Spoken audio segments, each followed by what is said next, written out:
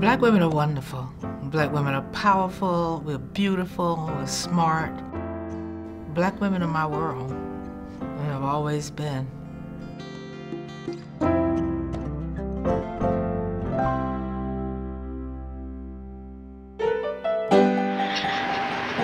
My name is BWHI, and what I like most about myself, two things. I like my creativity, and I like my ability to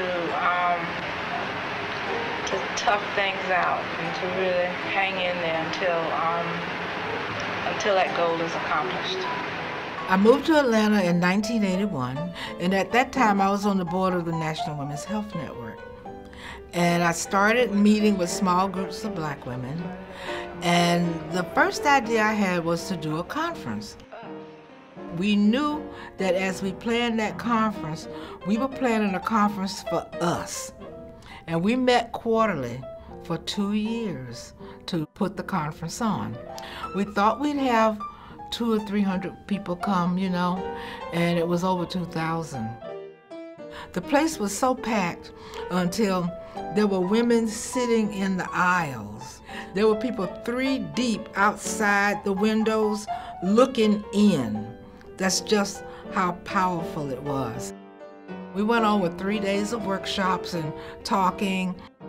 It was just a wonderful, warm, loving coming together of people, and we were all talking about our health.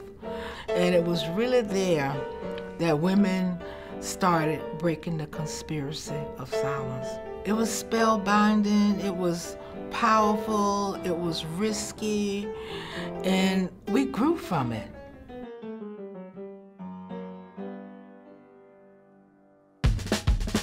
Black Women's Health Imperative is a place where black women spend time thinking about improving the health of black women. Health is a problem. We spend a lot of time taking care of other people ahead of ourselves. We don't talk about our issues, we keep them to ourselves. That's like our business.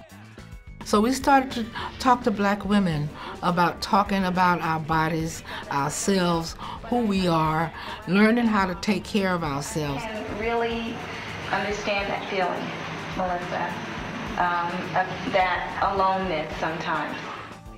When you talk out loud in the presence of others about what's happening to you, they think about what's happened to them.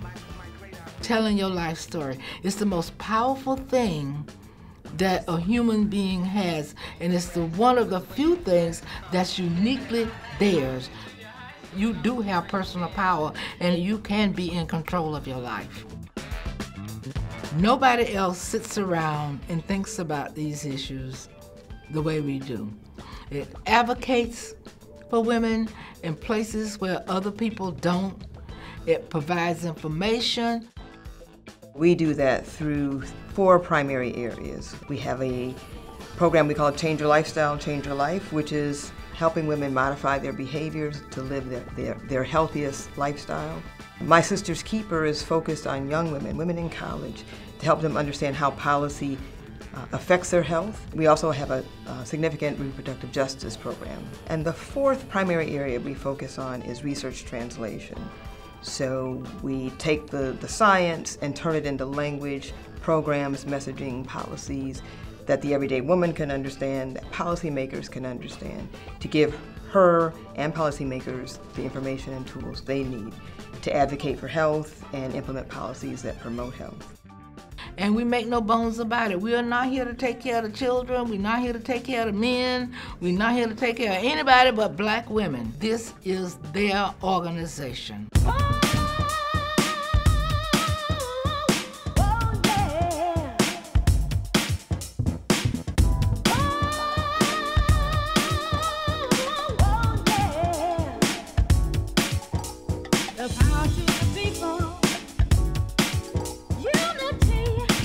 The mission of the Black Women's Health Imperative is complete when a woman can wake up in the morning and go about her day and know that her choices about her health won't be impacted by racism or sexism or classism or any other barrier, that she'll simply be able to do the things that she needs to do to live her healthiest and happiest life. Our work is daunting. It's definitely cut out for us. But the wonderful thing is these issues could actually be solved in the next 5 to 10 years. It just means coming together. It means political will. The policies need to be in place. And women need to have access to the tools and the information that they need to do exactly what we already want to do. Well, I think the future is limitless, that it is only bound by what we think it can be. And I say once we unleash our creativity, claim all of who we are, chart our own course, the world better watch out, because we're doing it.